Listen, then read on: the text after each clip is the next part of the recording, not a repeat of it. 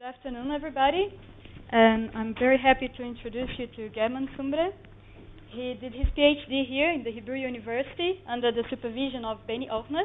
Actually, I forgot to introduce myself. I'm Anna, and I'm postdocing at Benny's lab. That's why they asked me to introduce him. And then after his PhD here in Hebrew University, he did his postdoc with Mu Ping Fu in Berkeley. I hope I didn't. Yeah, it's quite difficult.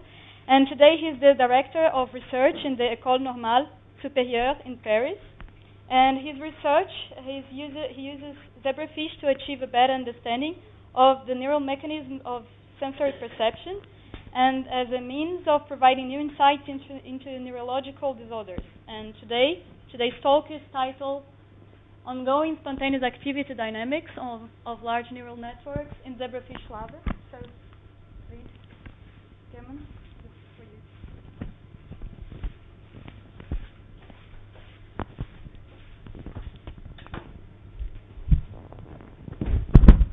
So thank you for the invitation and being here. I'm very glad to be here and see many people that were part of my life a long time ago. And yeah, here. Okay. So in the lab we are working on trying to record neural circuits, large neural circuits, so around 1,000 cells at the same time, to try to understand what are the mechanisms that control motor behavior and single cognitive functions. And we are doing this by using the zebrafish as the larva model, as the experimental model, which is a small vertebrate, only 4 millimeters or 3 millimeters in length and 300 microns in thickness, which is ideal for genetic manipulations. Its genome is known. It has a vast variety of transgenic fish, also mutants, and very a large number of known promoters.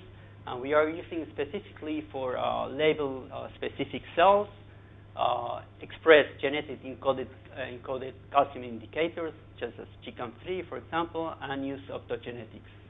It has at this very early stage a large repertoire of motor behaviors already, and the transparency of the skin and the small size enables to monitor the activity of large neural networks in a really or true intact vertebrate during behavior. More specifically, we're using a larva that is expressing GCAM3 protein under the control of a HUC promoter. It's a pan-neuronal promoter, as you can see from this image taken with the epifluorescence microscope. You can see the expression of the protein along the entire nervous system.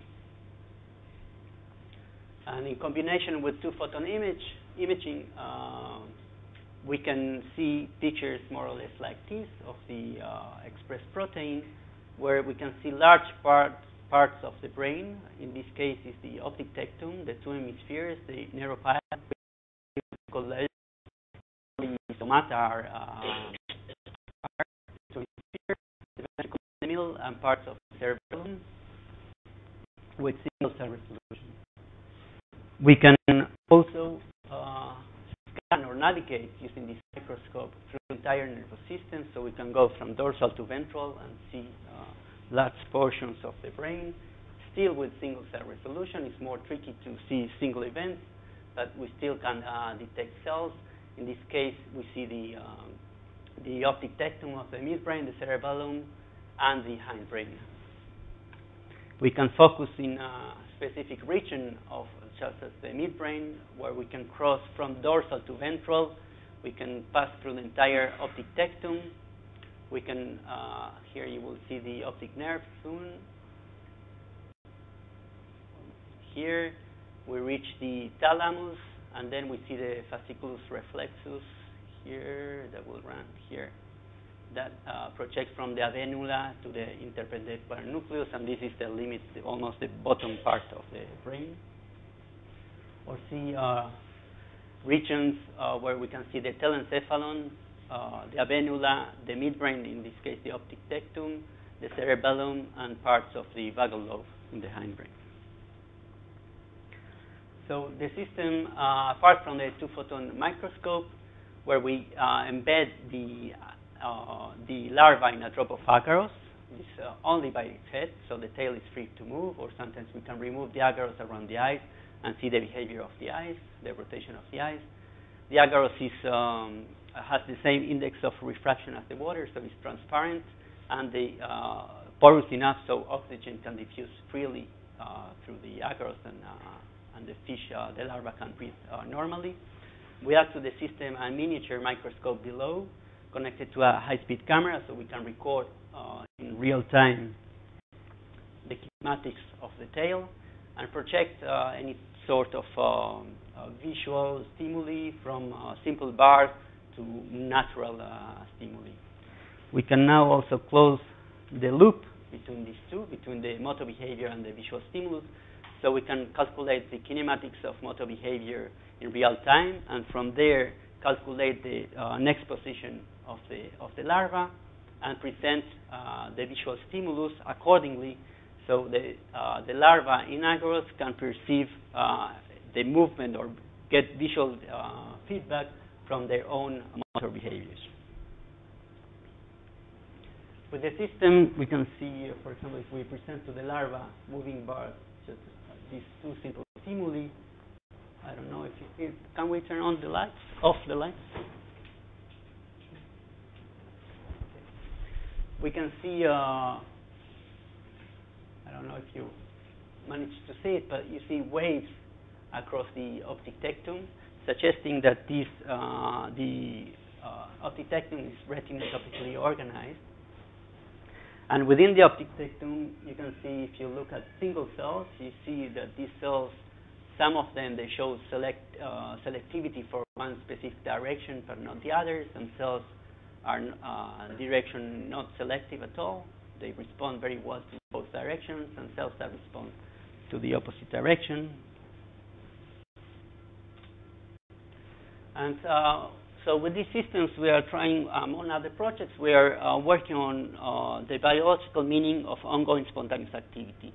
So we all know that in sensory areas, also during periods of sensory deprivation, we see a lot of activity. Once this activity was thought to be just random noise, but now it's, of course, among other work, demonstrated here, the work of Kenneth, Ariely, and Greenwald from Weizmann, demonstrated that it has a relevant structure. In this case, they looked at V1 in cats, anesthetized cats, where they compare patterns of spontaneous activity that spontaneously emerge in V1, and they saw that some of these patterns match those induced by specific orientations of the stimuli. And see, if you create a map of these orientations, plot one on top of the other, coded by the color, so you see that this evoke and the spontaneous maps look similar. So from the spontaneous activity, you can reconstruct the evoked patterns. So in zebrafish, we can do similar type of experiments, but in a preparation that it's non-anesthetized, and we can see the behavior and record from many portions of the brain. For today, we are focusing on the optic tectum mainly of the fish, which is the largest and highest brain region in Theolus fish. It receives, it's the parallel of the superior colliculus in mammals, and it receives most of the inputs from the retina. It sends some of the outputs to motor centers in the hindbrain and the contralateral tectum, also to the telencephalon and the thalamus, and it's composed of mainly GABAergic cells that form recurrent connections within the tectum itself. So most of the neurons are interneurons. It's composed of 80,000 neurons in total at this stage, at 8 days. And we can, in the optic tectum, we can find around 6,000 neurons. From those, we can record at the same time a fifth, more or less, of these. In parallel, we can record them also almost all.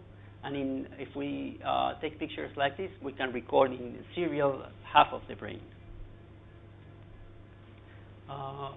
to study spontaneous activity, we are using the following paradigm. We first, while monitoring around 1,000 cells in the optic tectum, we focus on the dorsal part of the optic tectum, and we present a battery of stimuli, first moving bars in the 4 orthogonal directions to look for direction-selective cells, and then dots of light at different regions in the field of view of the larva to look for to map the receptive field. Then we record an hour of spontaneous activity in absence of any type of sensory stimulus and motor behavior. And at the end, we remap the direction-selective maps and the receptive fields. We do this several times, every time at a different layer in the optic tectum until we reach the ventral part of the optic tectum. We do it at 4 days. When the receptive fields, the dendritic arbors, and the behaviors are mature already. Germán, excuse me. What's actually recorded? Not single spikes. We are using GCAM3, and the sensitivity is around 3 spikes. From 2 to 3 spikes, we start seeing activity. Below one spike is impossible. 2 spikes, probably not. And under threshold changes, of course, not. So from the visually induced, or from the stimuli, we can induce activities. I hope this time you can see it better.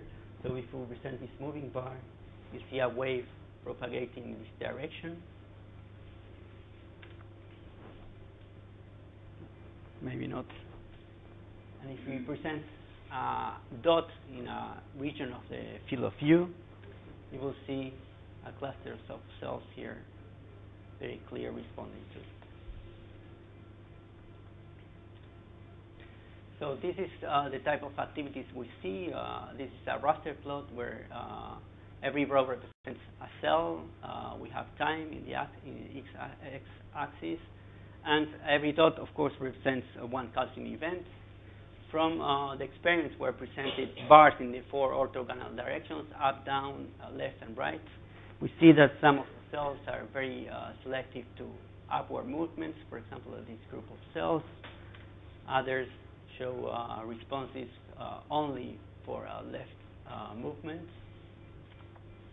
And when we look, since we are doing functional imaging, we can go back and see where these cells are placed within the tectum, within the network.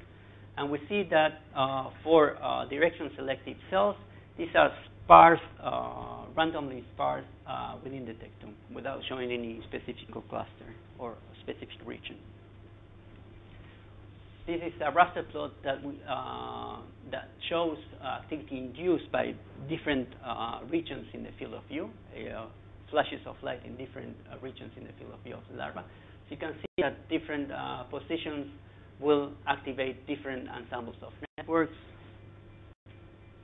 And if we look where these cells are placed, induced by a specific visual stimulus, we see that if you can imagine that this is the screen in front of the larva is looking straight forward to this point.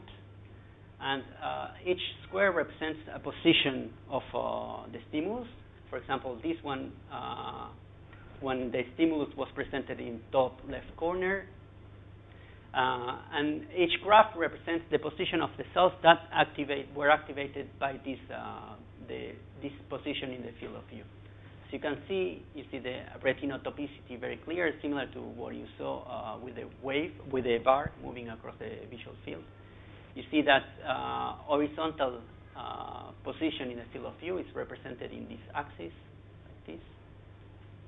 And the vertical axis is represented from dorsal to ventral. So that's why you cannot see at this point when the stimulus was at the bottom of the screen, you can see very few responses because the layer that is responding to this specific region is a little bit more ventral than the one that we were looking for. So here it's a little bit difficult to see, but if you look now at the ongoing spontaneous activity for 1 hour, you see that there are synchronous calcium events once every several minutes. Maybe you can see it clearly from this the histograms of the events. In the absence of light and absence of sound. Could they be asleep? We can talk about after that. In terms of behavior, they behave once in a while, right? So from the behavior, we can have an idea. If we can, there's some people that talk about sleeping fish, but we can talk about states maybe of alertness. And sometimes we see periods where the fish behaves a lot, and some periods where it's very silent. If you zoom in, just to show you, to give you an idea how does it look like, you see that across these 700 cells, you see periods that randomly appear. They don't follow any specific rhythm, but you see a lot of synchronous events, as you can see also here from the histogram of the activities. So to describe data like this that has many, many dimensions, it's a difficult task, and for that we have to use methods of the dimensionality reduction to be able to work with.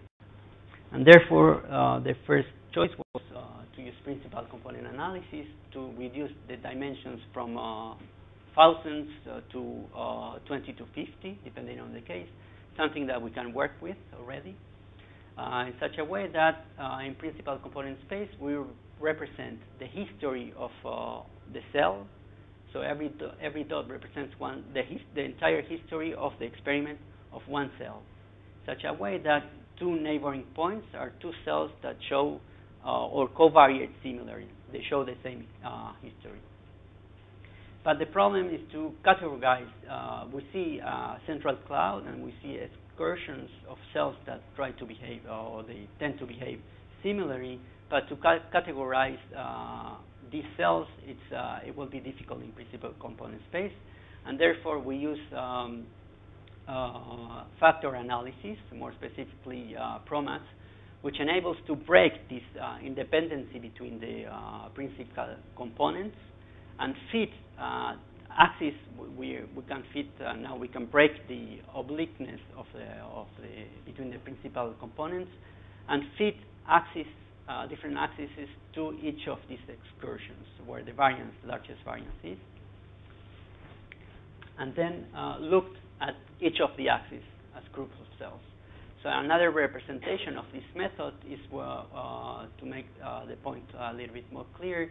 Every row here represents one PC, one principal component, and every dot is represented by a line that goes through all the PCs. So here we can represent the entire population of PCs. And as you can see from principal component space, there's no, actually we cannot see any structure.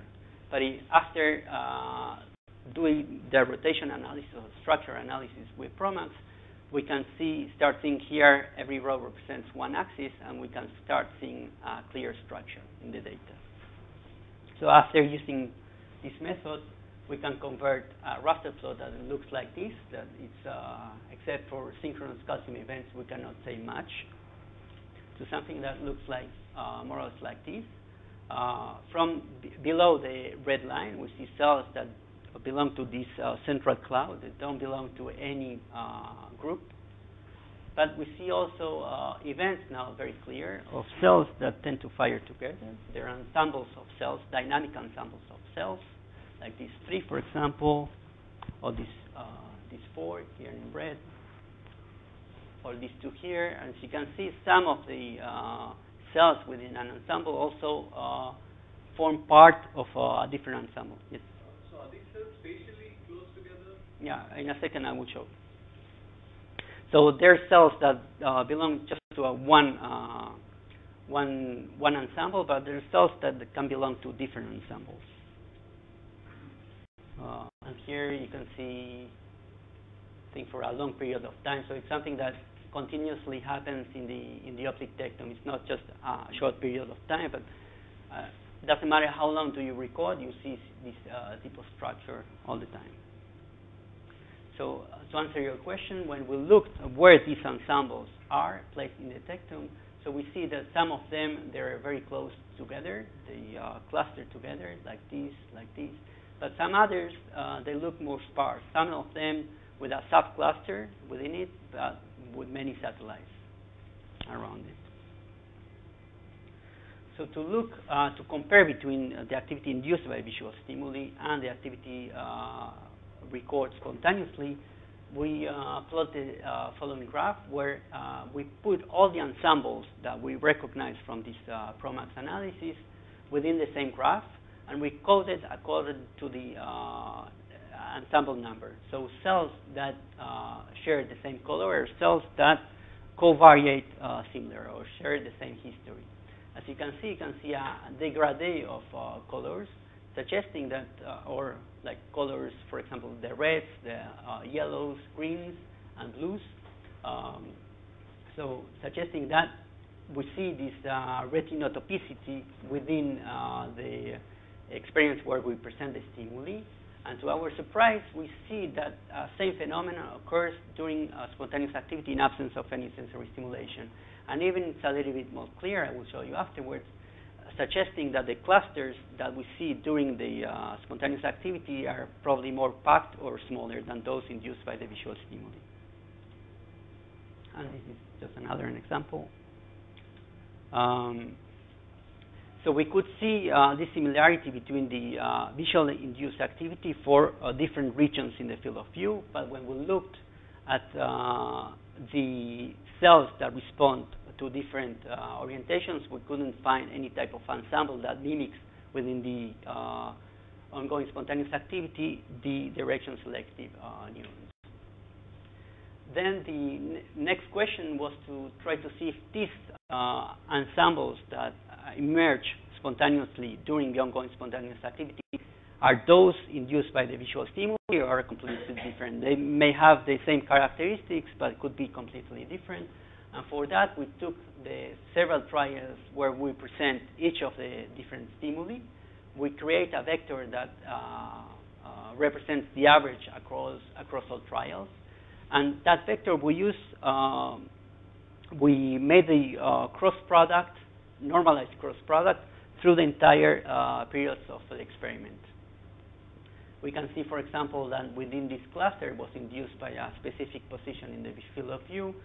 Not all cells look alike, but some cells that higher activation strength or higher amplitude in the calcium event, and the delay, the time of activation also is a different time point. You can see it here also that if you organize it according to the delay, you see that there's a curve.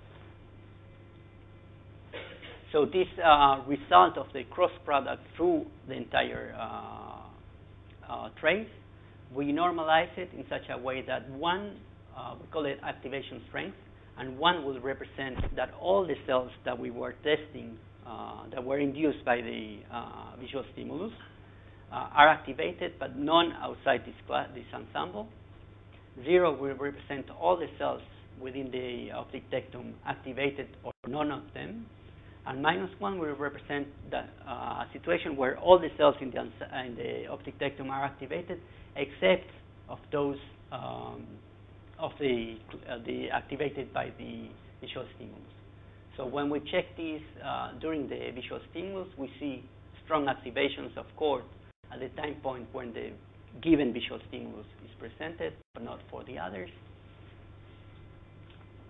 And when we look at the period of the ongoing spontaneous activity here between the green lines, we see that at certain time points within the experience, we see activations, meaning that roughly representation of the cells activated by visual stimuli emerge spontaneously. Okay. If we zoom in, you can see that this group of cells look very similar to those induced by the visual stimuli. Here to compare that this group of cells were induced by the visual stimuli in 2 cases, and here you see that the ensemble that spontaneously emerged looks very much alike. Okay, so the next question was to try to understand if this emergence of spontaneous ensembles that occur spontaneously and they mimic those induced by the visual stimuli that represent the entire visual field of view of the larva. They have a preference for any particular position. For example, if there are ensembles that, since we know we can correlate between the position or the angle around us and the position within the optic tectum of the ensemble that responds to that position, so we can ask if these all positions in the field of view are represented in the same manner, or there's a preference for any particular one. And for that, we calculated the preference direction for each of the cells, taken from all the presentation of the visual stimuli. So we created a Gaussian. We gave to each cell a Gaussian, which is the average of the responses to the different positions in the field of view, and the width of the Gaussian represents the standard deviation of the response. We coded here, so the color represents the mean of the Gaussian, and the transparency of the cell represents the standard deviation. So from first view, you can see that cells in the middle, across or along the ventricle, are more transparent than those outside this region, suggesting that these cells respond mainly to all positions in the field of view, and those outside the or far from the ventricle are more specific tuned. Here it looks all blue, but of course there are different degrees of blue, and we, according to the Gaussians, we managed to make for each of the experiments, for each fish, this type of map. And we asked then, for those ensembles that spontaneously emerge, what's the frequency of appearance within this region, or the others? Okay.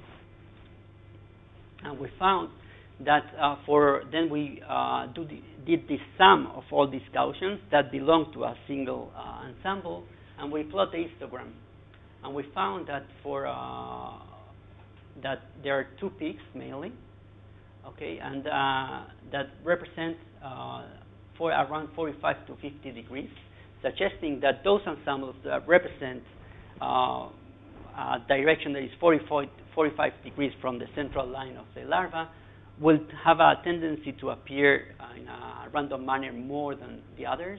And when we shuffled all the data, the data from the Gaussians and the cells, we obtain a curve like this, suggesting that this is much more significant than it looks like. This should be the random graph. Okay. To our surprise, we found a paper recently that appeared in Frontiers in Neural Circuits, where they did a similar experiment looking just at the behavior of the larva. And here you can see in this histogram, circular histogram, they show different positions around the larva, different dots, and they looked how does the larva respond to these positions. And they found that usually they tend to respond much better. You see these peaks in the histograms when the position of the light was at 45 degrees, similar to what we observed in the optic tectum in terms of ongoing spontaneous activity. And we are now using virtual paramecia, what the larva feeds on. We are doing similar experiments where we see more or less the same type of results. Then the next question was to try to understand if this emergence or structure in the ongoing spontaneous activity is intrinsic to the optic tectum circuit or arrives from somewhere else and is reflected in the optic tectum. So the main input to the optic tectum is the retina. It's around 70 to 80% of the inputs arrive from the retinal ganglion cells. And then so we removed one of the eyes at 5 days in the larva. So we have in this, and we looked at 4 days, we did the experiment at 4 days of ongoing spontaneous activity. So within the same larva, we have the experiment and the control. So we have a tectum that is intact. In Theola's fish, the innervations of the eyes to the tectum are contralateral only. There's no ipsilateral connections. So we have a tectum that has a normal connectivity to the eye, and a second tectum that is it has no connectivity. It's completely silent of input. And we see that, of course, as expected, we see this degradé or retinotopic mapping in the optic tectum that is in the image sphere that is intact. And when we look what happens in terms of ongoing spontaneous activity in the enucleated tectum, the one that is lacking inputs, even the larva was 3 days in absence of any sensory stimulation, we can see still the retinotopicity. We see cells that are in red that are close together, those in yellow and green close together, and those in blue close together. These synchronous calcium events that show the emergence of ongoing ensembles that represent different positions in the field of view is unique to the optic tectum. We couldn't find it even though in the telencephalon, for example, the precursor of the cortex, although the activity was larger in average than the optic tectum, we couldn't see any structure, and neither in the thalamus. Another advantage of the zebrafish larva is that we can image in an intact larva organism throughout development. We can start recording in 2 or 3 days up to 15 days. And through this period, we can pass from a time point where the tectum is free of any inputs before the retinoganglion cells arrive to the optic tectum. At 4 days, we start seeing optokinetic responses. By day 5, the larvae start prey on paramecia, for example. And by day 8 days, the optic tectum is structurally and functionally mature. So we looked at different parameters of this ongoing spontaneous activity throughout development at 3, 5, and 8 days. We are now looking at 12 days, but not. I don't have the results yet. And we see, for example, for a parameter indicating the laterality of the ensembles, how restrained to one hemisphere or the others the ensembles are. For example, 1 will represent ensembles that are all localized in one hemisphere and not the other, and 0, 50, and 50% in both hemispheres. They all look alike throughout development. The same thing for the number of cells. There's no significantly difference through different days. The same thing, although there's a little bit or a tendency, but not significant, at 3 days for the ensembles to appear a higher frequency. And then other parameters that indicate how the ensembles are clustered, how close are together. I won't go into details for each, but all look alike. So it seems that during the during development, these characteristics of the ongoing spontaneous activity remain stable from the beginning, even before the main input of this tectum arrives. And finally, we start recording now and doing analysis on the ongoing spontaneous activity and their correlation to the motor behavior. We can record both at the same time in absence of any sensory stimuli. So the arrows on top of this raster plot represent different type of movements that we were able to characterize. For example, cannot see from there, but well, you have to believe me that different left turn, right turn, left escape, and I want you to focus on this big green arrow. That in contrast to the other motor behaviors, is always associated, not always, but it's mainly associated with this weird pattern of ongoing spontaneous activity across these neurons. So every time that we see this pattern, it's always left escape response, but not always that we see a left escape response. We see this pattern. So you can compute the visual interpretation of this pattern, can you? In which sense? Well, you know something about the activity of the neurons. Yeah, we didn't do the analysis yet, but we can know much more than just looking at the cells. We know the selectivity, the position, if they represent a different position in the field of view, and now we can soon will be able to know if the identity of the cells, if they are GABAergic or glutamatergic, dopaminergic, etc. Yeah, these are results that we obtained recently. We are in a very early stage. And when you zoom in one of these events, you see that there are a group of cells that start firing in a ramping manner 10 or 12 seconds before the onset of the stimulus.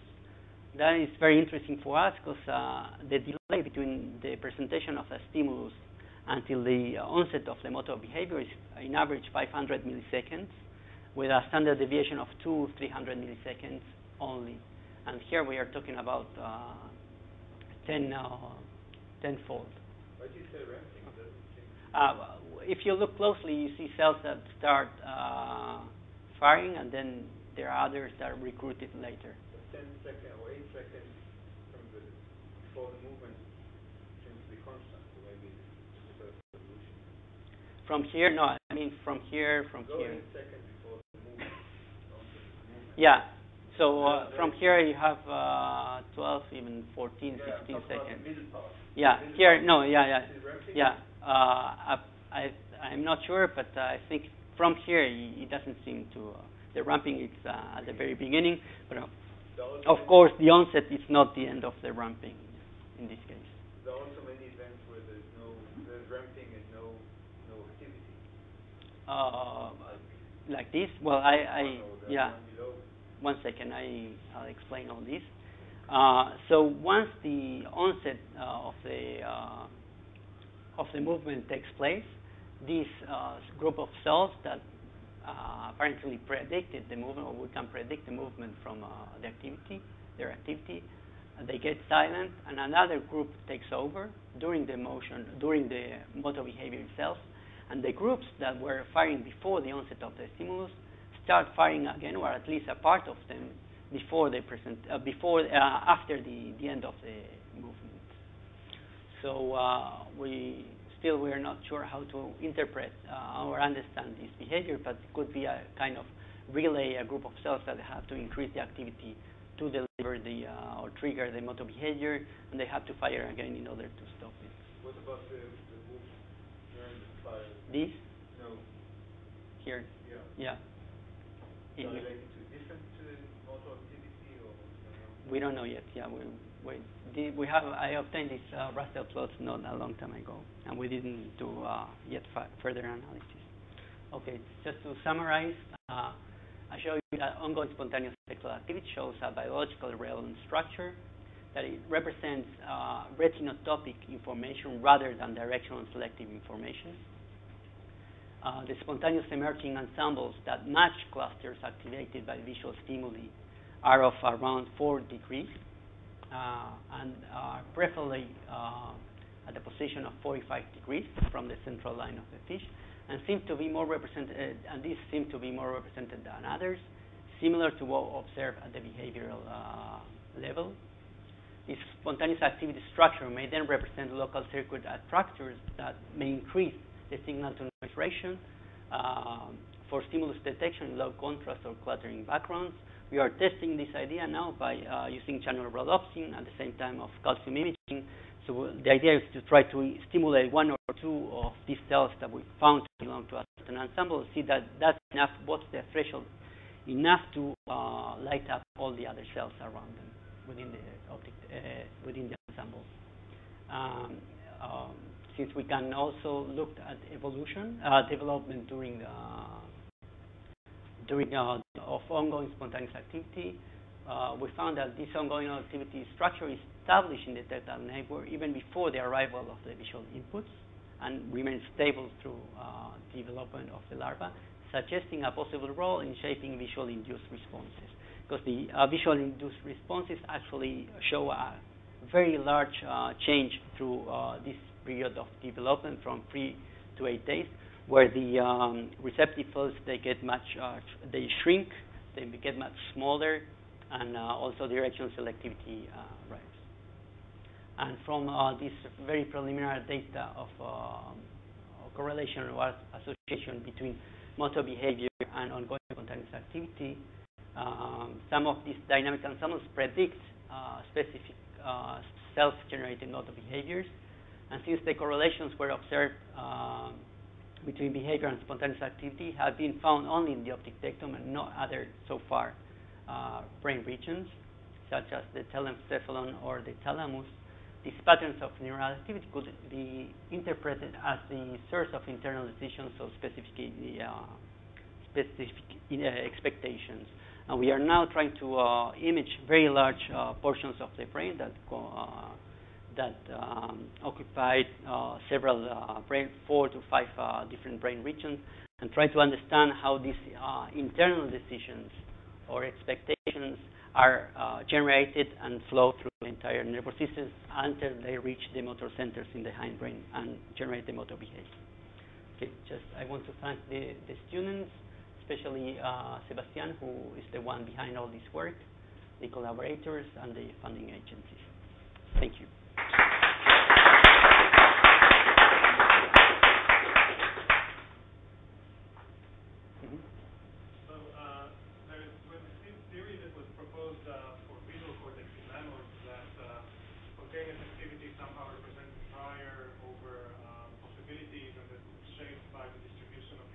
So if I understand correctly, in your case, in the optic tectal, it doesn't seem to be the case, because if I understood correctly, the distribution of activation of the different clusters is determined even before the visual inputs come in. But I wonder whether you've looked at whether visual inputs can influence, cause a bias for some of these clusters. Yeah, that's the experiment that they are doing. Sebastian is doing right now. He does the same battery of experiments, but before the ongoing spontaneous activity, he stimulates one specific region in the field of view and see if the probability of seeing one of these ensembles that correspond to that particular region is has a preference, or the frequency of emergence increases. We don't know yet. Yeah. Maybe in 2 months.